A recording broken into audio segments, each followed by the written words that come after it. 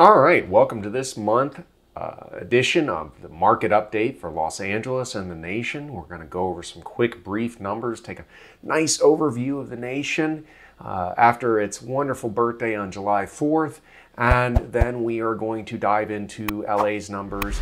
In between, we're going to stack in some unemployment, some mortgage rates, some foreclosures and forbearances. We're going to stack a bunch in here in a very short amount of time. So we're going to move as quickly as we can. It's a lot of information. Let's jump in. All right, to begin, we can see here on this map of the United States that is color-coded that most of the seller traffic across the U.S. is relatively weak at best.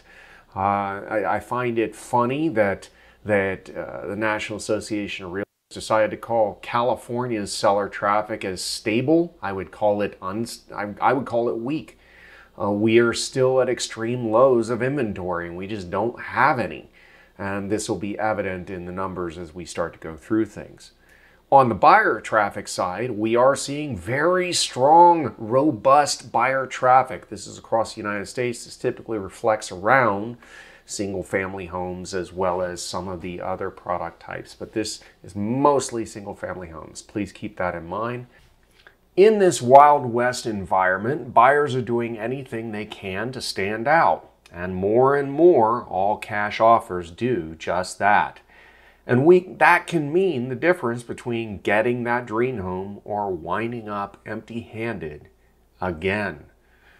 Yes, all cash offers are making a difference right now. People are being very aggressive. They're finding ways to purchase homes right now. It is not necessarily true you need all cash. However, showing strength in your down payment definitely helps in this type of environment, and especially in California. So if you're going FHA, I don't know what to tell you. If you're putting 20% down and showing you have more to go, you're in a good, solid spot. So I would not say that it's only all cash offers that are getting through, although that does help.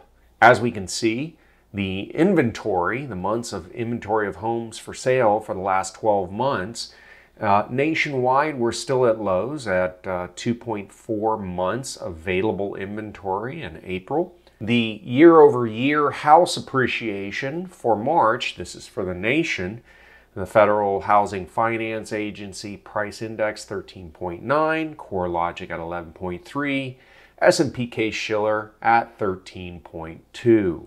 The home price forecast for the remainder of 2021, everyone is still in line. There is an average of 8.2% increase. However, I think that we're going to continue to see double-digit gains, partly due to this map right here, which shows price appreciation across the country year-to-date, year-over-year, by quarter as 12.6%, with the Mountain Standard Time being the highest at 15.7%. This is not going to slow down. This is due to inventory, and we will discuss more about this shortly. If inventory increases slowly, house prices will continue to rise rapidly. And if inventory increases sharply, house price growth will slow.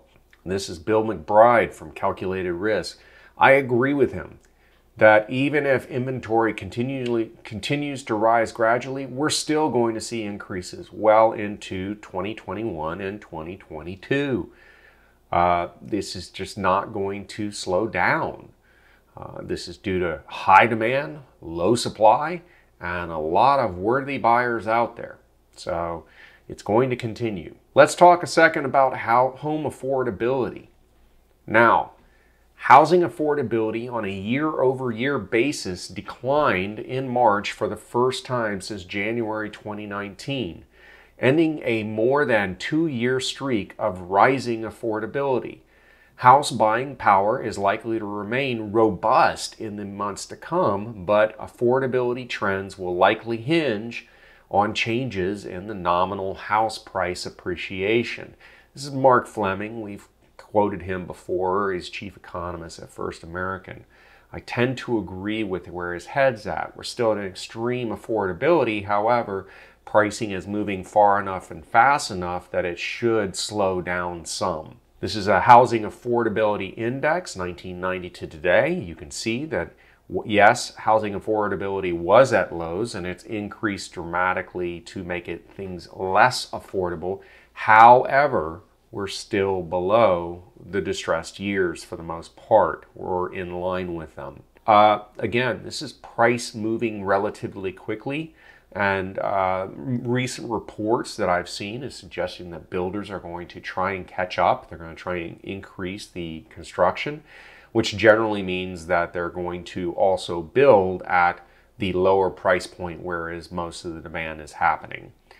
That said, the percent of median income needed to purchase the median price home is still only 14.4% nationwide. It's not true in Los Angeles, I know. But nationwide, this is the case. So it's still very affordable compared to, 1985 to 2000 and 2006, which was one of the peaks of the market prior to the Great Recession. Contrary to popular belief, owning one's home is frequently more affordable than renting. It is cheaper to buy a home than it is to rent in 2/3 of American counties. Let's take a quick moment and look at the median asking rent from 1990 until 2020. You can see it's increased steadily and rapidly over the past 20, 30 years. This is pretty aggressive and it's not going to slow down. There are reasons why this holds true. We'll talk about that briefly in a moment. We need to stop seeing housing as a reward for financial success and instead see it as a critical tool that can facilitate financial success. Affordable home ownership is not the capstone of economic well-being. It is the cornerstone.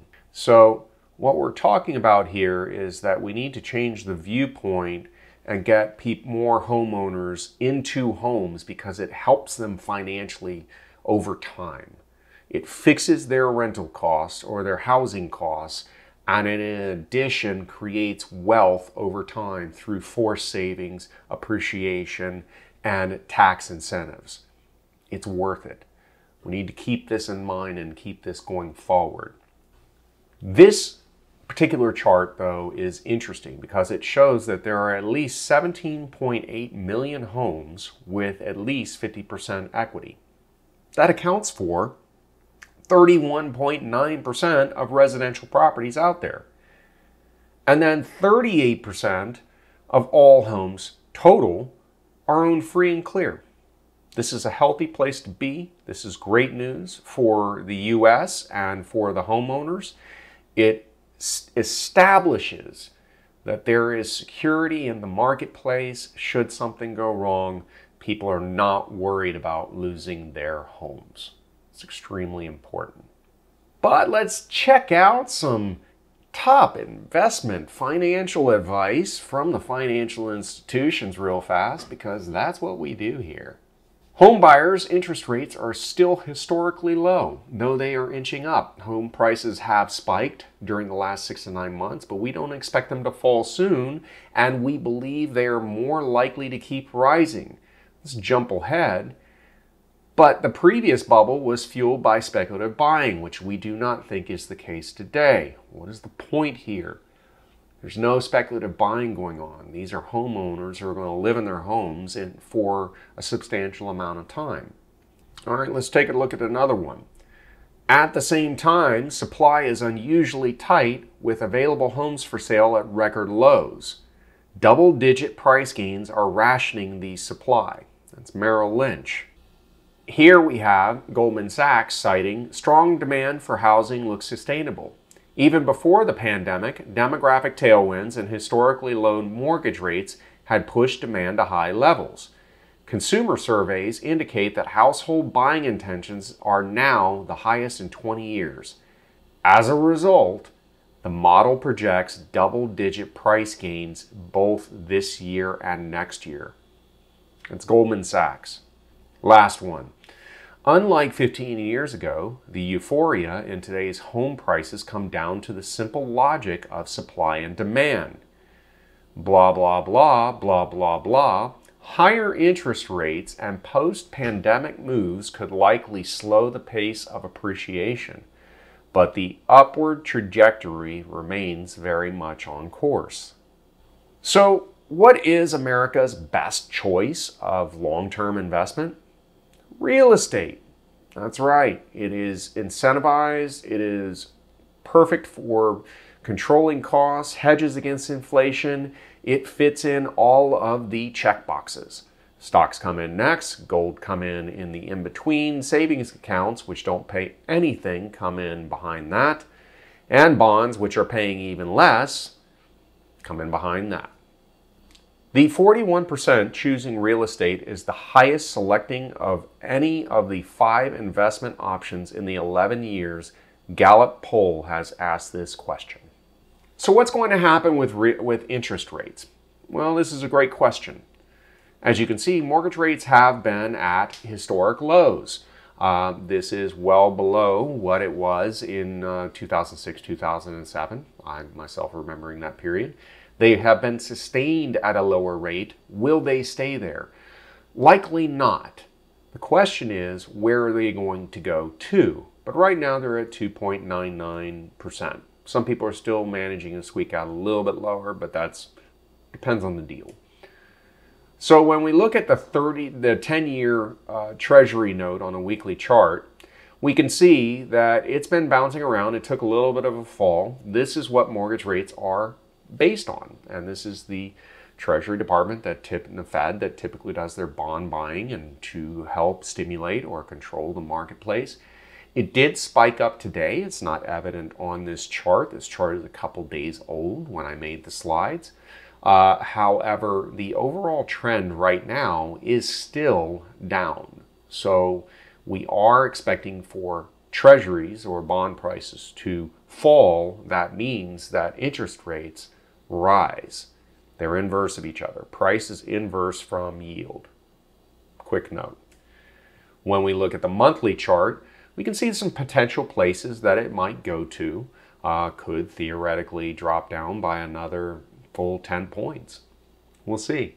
Time will tell if this is true or not, but these are the potential happenings that could happen. Or it could skyrocket out for, even lower interest rates, which I'm not sure would be really good for the economy at this point. I think it might overheat it a little bit too much. Economic principle number 9, prices rise when the government prints too much money. So what does this have to do with interest rates in the bond market? Well, when the government goes on a printing spree, such as, more pandemic packages, more infrastructure projects, more of this, more of that, I think it's about $6 trillion they're trying to jam more, $6 trillion more they're trying to jam in this year. It's going to cause bond prices to fall and interest rates to rise. That's the relative point of this. The reason why this happens is because bond traders don't like it when the bonds they're holding become worth less. This is an economic principle, and we cover it in a video that I am doing right now that's called Inflation. And I highly, highly recommend that everyone watch it. Here is the link to it. In the meantime, where are mortgage rates going? They're going upward in the near-term future. We can expect this probably by the end of the year and into the next year. This will also slow some of the buying power that buyers have and will also slow some of the price growth that we've been witnessing as well. Is it mean a massive crash is coming? No. And anyone who says so didn't listen to everything I just said on the previous slides. So no crash. Not in housing. All right, unemployment. This is one of my favorite subjects. Why is it important to real estate and economics? It's simple. Jobs provide growth. Jobs provide spending. It provides the consumer base that creates the demand for the housing that we have and we need and we supply and we build. This in turn creates a major segment of the economy. So, jobs are hyper-local. Although we're doing very well in the United States overall, I wish we could say that we were doing better, but On the current national unemployment rate, we are at about 5.9%. This is fantastic. We've managed to gain a lot back that we lost during the pandemic, and this is largely due to states opening up and there being a reshuffling of the masses throughout the United States. People are moving to different states and different areas. In Los Angeles, we are still sitting at a pretty high rate of 9.1%. We're still not getting open enough, and we're still not off the unemployment. And this is hurting the overall job growth that we should be experiencing right now, and could be detrimental to the Los Angeles economy in the near future for the next couple years as we continue to unwind this. So we will see. That said, I thought this was a fun little kind of graphic that I found on the Bureau of Labor Statistics. This graphic shows the unemployment rates by state for the last 10 years. I selected 3 slides on this. The first one is April of 2020. This is when the pandemic hit, and it demonstrates how drastically things shut down. This is a 9% and above for most of the United States for their unemployment rate. Really devastating. This could have been hugely, hugely bad, like Great Depression and then some bad. But by January 2021, things had opened up quite a bit, and the unemployment numbers seemed to normalize quite a lot. However, you'll note many blue states are still in the blue, to be expected. And last but not least, here we are in May of 2021, blue states still showing high unemployment, 9% or more above. And part of that is, again, these states, while they may have been hit, they're not opening up, and I hope that they have not done some serious damage to their economies in the process. So we will see what happens. That's not so much a political statement as it is just an observation. So, foreclosures and forbearance. This is going to be the briefest section you've ever watched in your life. You ready? There's no distressed sales. Moving on. Sales. Okay, for Los Angeles County, we're going to go through these pretty quick. Single-family active listings at 7,893 homes available for sale in Los Angeles County. That is a 29% decrease year over year, June to June. When we look at the pending sales, again, 29.5% decrease at 3,163 sales happening and pending currently. There is a reason for this, because the closed sales skyrocketed by 51%. That means most people were closing on those pending sales, and that's at 4,984%. 4,984 closed sales year over year compared to June of last year. Now, when we look at this, the active and closed sales on the same chart, has it ever been closer together? It's still sitting very close. What does this mean? It means that we are selling what we get, and most of what's not selling has something going on with it or is overpriced. That is generally what the case is. This is for single family. You should be able to sell your home in this type of environment, and if you're not, call me. I'll get it sold in 3 weeks. Trust me. Home prices. Single-family home prices, the median sales price rose again by 28.9% year over year. This is a new high of $915,000 for a median home price in Los Angeles County. The average price per square foot still skyrocketing at $630 per square foot, or 24% increase year over year. The single-family average price per square foot, as you can see, we did see some increases in the 5 million and above category. That's the top yellow line. The gray line that is below that is 2 million to 5 million sales price. It's still rising as well, sitting at the top end of its range. The 1 million to 2 million range also rose, sitting at the top end of its range at the average price per square foot. And the entry-level housing at $1 million or less continues its dominant rise above. And this is where the most action has been. This is where the most rise has been. This is what is driving that median price higher and higher and higher. It's not going to slow down as demand is continuing to aggressively see that 1 million and below price mark dominate the marketplace. Single family month supply. Well, we're still at 1.8 months of supply. That is a 43% decline from June of last year. That is still substantially lower. The shadow inventory, this is a little fun slide that I created. It basically just calculates how many properties withdrew, canceled, or expired in the marketplace in any given month, and then we stack that on top of the month's supply to come up with the actual number of listings that probably could sell, whether they want to or not. That number is 1,283 shadow listings with a 0.2 months supply on top. That puts us at about 2 months supply, which is still extremely low. This is another fun chart that I do. This demonstrates supply and demand at its finest. As you can see in the blue line, this is for sale. The closed is the bottom line in the gray, and the average price per square foot is the orange line.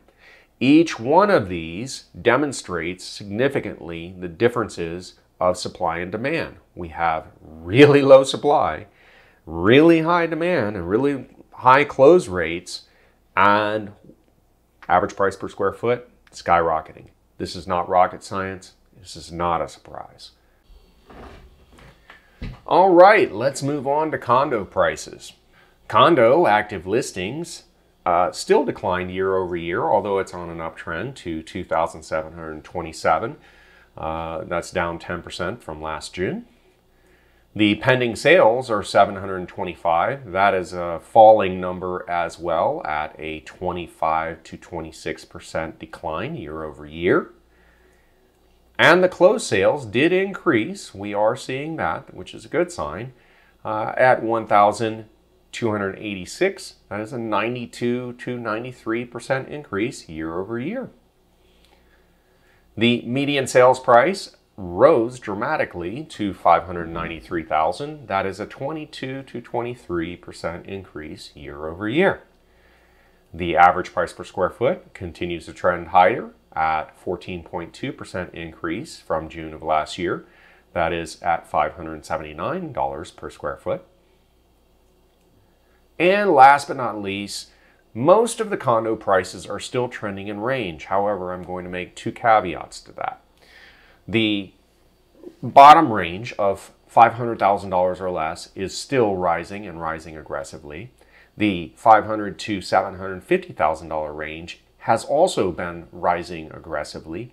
These are really the two ranges that are driving price growth. I know some people are looking at the 1 million above and going, but look, there's a spike. That price point tends to move all over the place. So I would not count on it sticking around at this price point. I would expect a pullback in that at some point. As far as the month's supply, that is 2.5 months out there in the marketplace. That is a 34% decrease year over year. And what does all that mean? Well, it still means it's a great time to sell your condo. If you are thinking about selling, please give me a call. I'm happy to help you get the right pricing and get you an aggressive buyer within a short amount of time using fantastic marketing and aggressive pricing. Don't be afraid. There's still multiples in condos as well. All right, let's take a look at the lease for rent category. Now, this is a fun little thing I started doing during the pandemic. It was really just to try and gauge, how many leases, how did the rental supply increase over the course of the pandemic, and were people coming back? It's a great question. There's not really a solid answer, but we did start at, July 1st of last year with this, so it's been a full year, and we can see that apartment availability and overall lease and rental availability did increase and is now declining. So the question is, are these actually being filled or are they being withdrawn from the market?